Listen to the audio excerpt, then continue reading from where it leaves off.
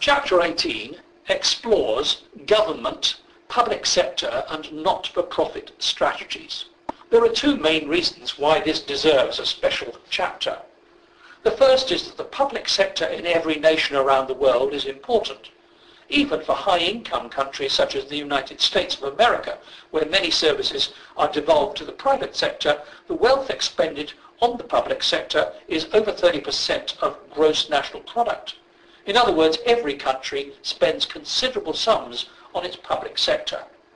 The second reason is that public sector strategy is more complex and involves factors that do not apply in the private sector. For example, in the public sector, local and national police force, there is no question of delivering a profit on the police budget, and value for money for policing services needs considerable clarification if it's to have any meaning at all.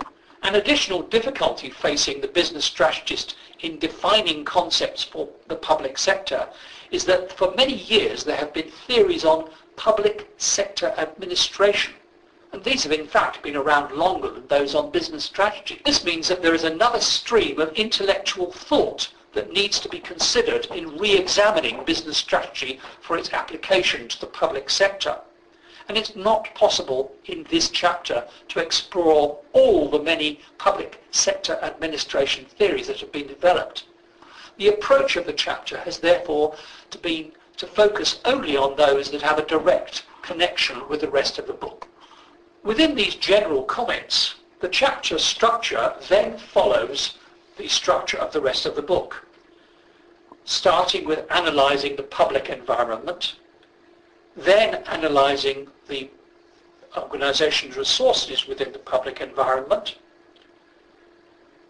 then defining the organisation's purpose as a public sector organisation, then examining strategy development within this, and finally implementing a public sector strategy. We briefly consider each of these areas in turn. In public sector strategy, the analysis of the strategic environment is more complex than in the private sector. The main reason is that public sector strategy involves the wide-ranging and ill-defined subject of the public interest. The public interest concerns both the objectives and the institutions that make and implement public decisions. There are two main public sector models: the centrally directed model, sometimes called dirigiste, and the free market model, sometimes called laissez-faire. The market mechanism is the means by which the state uses market pricing and quasi-market mechanisms to determine the supply and demand of goods that were previously state monopolies. Individual countries have their own views on this as a matter of policy, so strategy in the public sector needs to be considered on a country-by-country basis. There is a related concept of public value. This refers to the benefits to the whole nation from owning and controlling certain products and services, for example, the army or the police force. Public value also requires the concept of equity to make sure that the value is distributed to all citizens. In some circumstances, public value needs a regulator to deal with any market imperfections. The 9 stages of environmental analysis in Chapter 3 can be used for public sector strategy analysis, but they need to be treated with some caution. Turning next to resource analysis, this needs to begin by examining which of the 2 public sector models, public sector administration or new public management, is adopted by the state. The public sector administration model consists of professional civil service bureaucracy that enacts government legislation and administers the activities of the state on behalf of the government, coupled with state monopolies that supply services to citizens.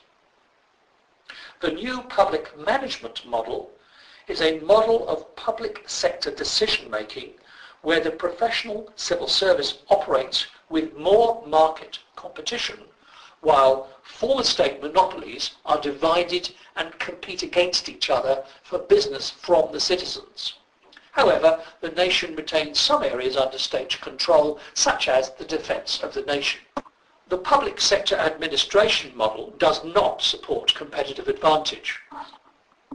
The new public management model does support competitive advantage. And resource-based analysis will include similar concepts to those in business strategy, and these are outlined in Chapter 4, tangible, intangible and organisational resources and so on. There are 4 additional considerations that apply in analysing resources in the public sector. Number 1, appropriate and sufficient resources for the purpose. Number 2, public power as a resource. Number 3, the costs and benefits of public resources. And number 4, persuasion and education as a public resource. Turning to purpose, the key to success for public and sector organisations is the satisfaction of its main stakeholders. So it's necessary to conduct a stakeholder power analysis and seek the views of leading stakeholders. In addition to stakeholder theory, the development of public sector purpose also needs to reflect the general will of the people. Public opinion, therefore, needs to be identified and explored. It's sometimes difficult for citizens to develop an informed choice on complex issues, but such difficulties need to be recognised and resolved. Turning then to the final area of strategic context and process, strategic context can follow the options and choice route commonly used in business strategy. However, options associated with the strategic environment need to be treated with considerable caution because the market mechanism is still lacking in much of the public sector. With regard to strategic process, the uncertainties of the public sector favour the use of logical incrementalism as a process.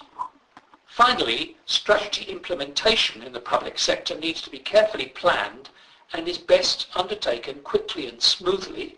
The form of implementation depends on the scale of what is proposed. Major changes need substantial support. Smaller changes are probably best treated incrementally.